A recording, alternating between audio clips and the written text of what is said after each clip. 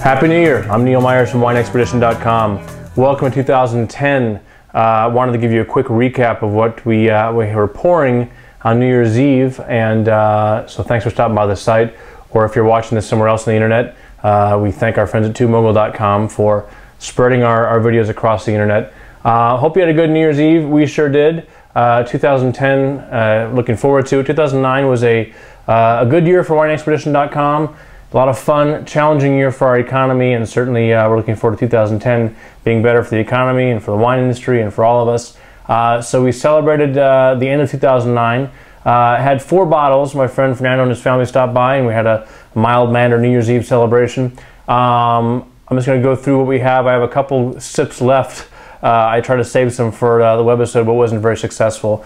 But here's what we had. Started out with a Pinot Noir from Oregon. This is the Erath 2007 Oregon Pinot Noir. Dick Erath is one of the pioneers of Oregon wine. Certainly knows Pinot Noir and knows Oregon wine country. They have a lot of different wines. They make a lot of different Pinots.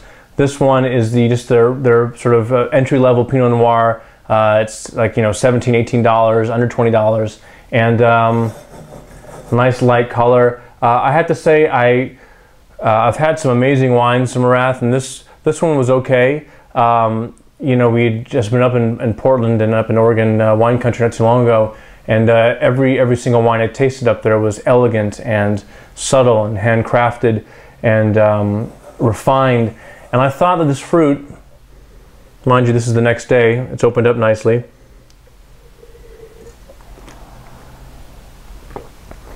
It's good fruit, but it's just a bit sort of brash for me, a little bit unbridled. It's nice fruit, you know, sort of aromas of spice on the nose, and you know, big black cherries. But it was just a bit unbridled, a bit brash, a bit sort of in my face compared to some of the, you know, Pinots I had from Oregon. And again, this is their entry-level model, if you will. And I will say that it was good fruit, and it was under $20. So it was a good way to start our evening. And you know, I didn't pour the glass out or anything, but just, you know, it was good. It was all right. I've tasted better from Erath, and I've tasted better from Oregon. So moving on, I don't have any left of the next wine, if that gives you an indication. This is a Bordeaux wine from Chateau de Guy. It's a 2003. This wine comes from the Côte de Castellon, which is a relatively new appellation in Bordeaux. It's 89, I believe it was initiated. And this is a blend of Merlot and Cabernet Franc, and it's all gone. And it was a really big wine, big fruit, big sort of plums and dark berries, but with lots of smoke and spice and just layer upon layer, nice tannic structure, just a really good, you know, big Bordeaux, good drinking wine, and we polished off every last drop. About a $40 bottle, $38, $40, but definitely worth checking out. A special wine for a special occasion, so this one was much appreciated. My buddy Fernando actually brought it over from his collection. Then as the night wore on and it was getting closer and closer to midnight, we got into some sparkling wines, you know, appropriately enough. This one was the Sophia Blanc de Blancs 2008 from Monterey County. It's Francis Ford Coppola's sparkling wine. It's sort of a tribute to his daughter Sofia Coppola. It's a blend of, I believe, Pinot Blanc, Muscat, and Sauvignon Blanc. Bubbly, a lot of citrus, like lemon peels characteristic. And that lemon peel, sort of at the very end of the wine, it was like a lemon peel chalky sort of thing in the finish, and I wasn't crazy about it. It was on sale for 12 bucks. It's normally, like, you know, in the $16, $18 range. I wasn't crazy about it for that reason. That sort of finish kind of caught me the wrong way. My buddy Fernando liked it, and again, it's all gone, so if that's any testament, I didn't pour any glasses out either, so I'll say that. But you know, for $12, again, the grapes all come from Monterey County. We finished that one off, and then I thought, I've been saving this next bottle for several years now. You know, it's one of those things when you have a nice bottle of wine, a nice bottle of champagne, you sort of you're keeping it for some special occasion, but yet the special occasion, it seems like the occasion's never special enough. No, I'm not going to open that one yet. I'm going to save it for next time. And all of a sudden, you know, you blink your eye and 10 years have gone by and you still have a bottle of wine that you've been saving for that special occasion, which, you know, what are you saying? The last 10 years have had no special dates, and that's certainly not the case, but I've been saving this one. And, you know, again, saying goodbye to 2009, which we had a great time here at Wine Expedition, but it was a tough year for the wine industry and a tough year for the economy, and looking forward to 2010, it seemed like a good time to open up this bottle.